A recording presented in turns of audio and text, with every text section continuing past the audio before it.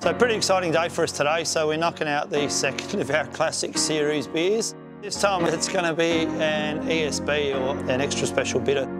Another beer that's very well steeped in brewing tradition and history. You know, it's got origins, you know, dating back to I guess the 17th century. So when malting changes were brought about and they're actually able to make pale ale beers, you know, this is where I guess the origins of pale ale as a style started, and ESB is a sub-style of pale ale. So we've gone to Gladfields for the malts for this one. We've used Supernova, which is a really cool malt, more of an amber I guess than a crystal, so kilned, a bit more toasted and roasted rather than sweet crystal notes.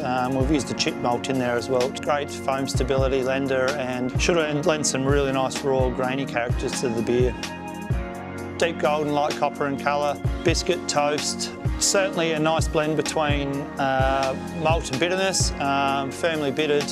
For hops we're looking at Mandarin and Bavaria. Again, we're not using historical, we're not going in English grist, we're not going English hops. You know, I think there's better variants out there at the moment, so lend that sort of nice mandarin-y, pithy orange, a little bit earthy, subtle spice character to it. Stay tuned, should be a ripper.